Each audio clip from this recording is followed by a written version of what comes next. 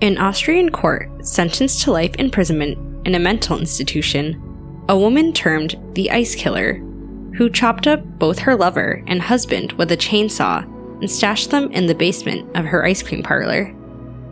Let's walk through Estibaliz Carranza's icy life. Estibaliz Carranza was birthed in Mexico City, but moved to Spain with her relatives when she was 5 years old. She then grew up in Barcelona, Catalonia. She has had dual citizenship in Spain and Mexico since then.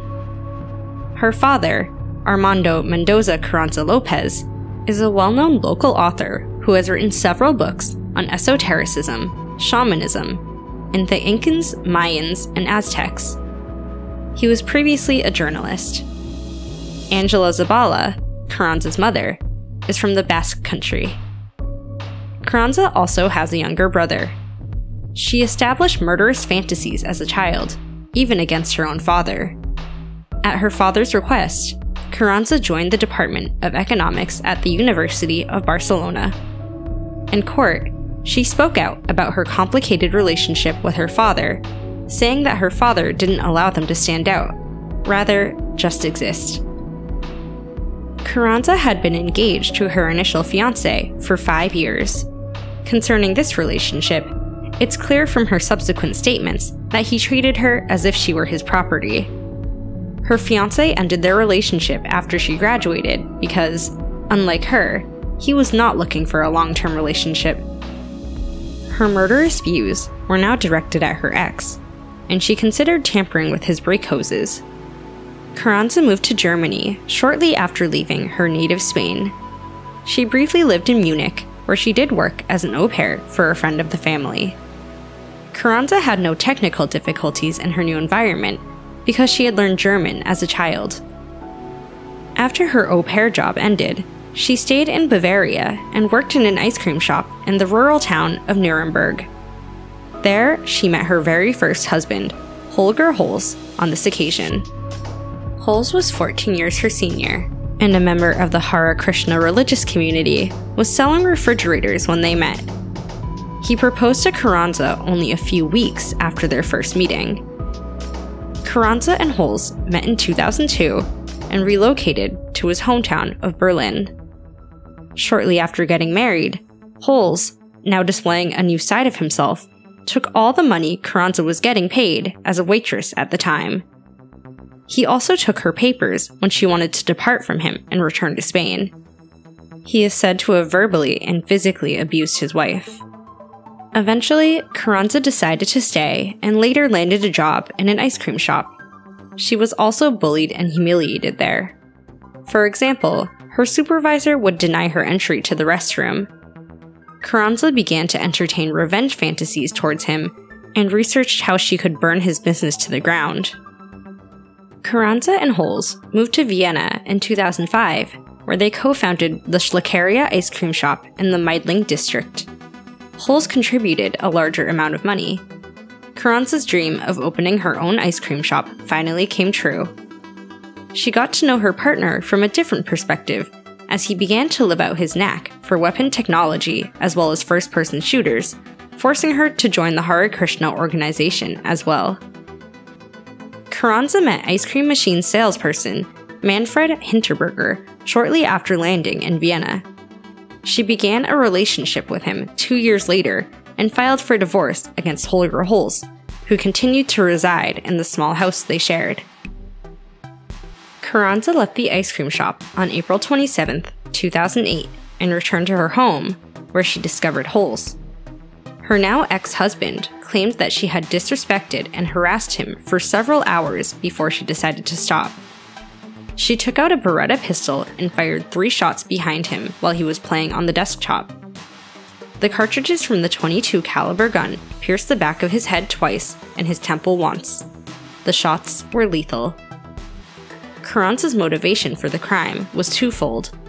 Holz didn't want to leave the apartment they shared, and she owed him loans that could have cost her the ice cream shop to repay. After the murder, Carranza left Holz's dead body on the chair for several days.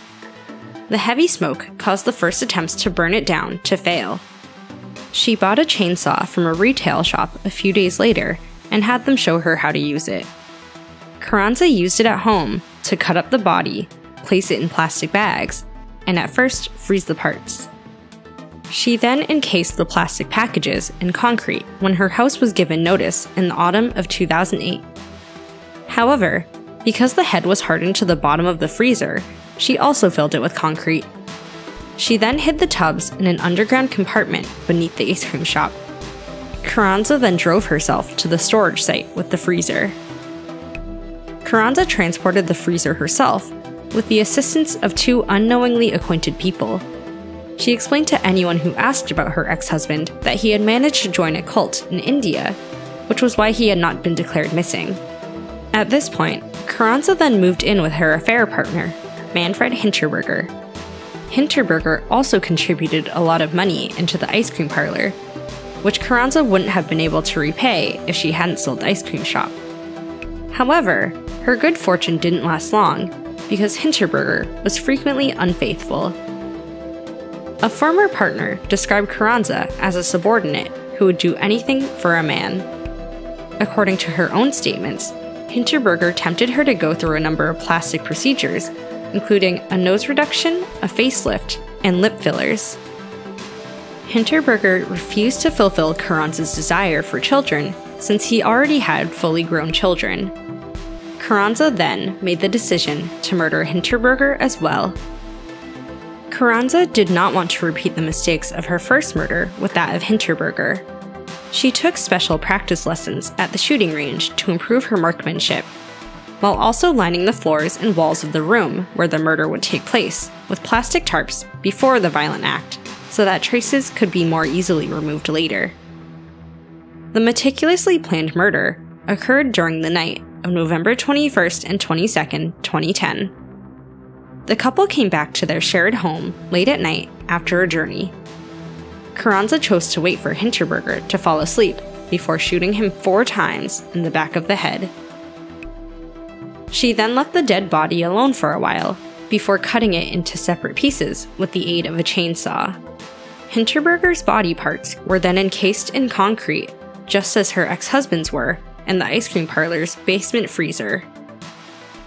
Manfred Hinterberger's disappearance, on the other hand, did not go unnoticed this time. Carranza revealed he was missing 4 days after the murder after receiving repeated queries from concerned individuals. In December 2010, she began dating Roland R., for whom she became pregnant briefly before her arrest. The house and the Carranza ice cream shop shared a building with other businesses. Another one of the tenants was also required to repair a burst water pipe in the basement. On June 6, 2011, the basement cabin with the number 6, which had previously been locked with a padlock and could not be assigned to any of the tenants' residents, was broken open. 3 freezers filled with concrete, a handgun, bricklayers' troughs, and flower pots covered in concrete were discovered upon entry. One was said to have a leg sticking out. The police were quickly summoned and brought various parts of the deceased men to light. Several of Hinterberger's body parts have been found. However, for holes, only his skull was located. Carranza was apprehended in Udine around 7:30 a.m. on June 10, 2011. Austrian authorities immediately requested the suspect's extradition. Meanwhile, a body had been identified as Manfred Hinterberger. Carranza, who was already 2 months pregnant at this time, confessed to murdering and disposing of the 2 men during an interrogation. Shortly after, the case made headlines in Spain and Austria. It's been speculated how a small and dainty woman could do the strenuous work of decapitating the bodies, incorporating some parts of the body in concrete, and getting rid of the rest on her own. However, an accomplice who may have assisted in the crime was not identified. Carranza was forced to return to the Austrian judiciary and placed in custody on 2 murder charges on June 24, 2011. She gave birth to a baby boy on January 11, 2012, who was quickly given to his father. The couple legally wed in the interrogation area of the Vienna prison in March 2012. The media outlets reported on the everyday prison life of Carranza shortly after her arrival. With tales about her misadventures in prison, she piqued the interest of the tabloids. Do you believe that someone capable of murderous acts as Carranza would be as submissive to men as they claim she was? We would love to know. Share your thoughts and answers in the comment section below. As always, thank you for watching, and we'll see you in the next one.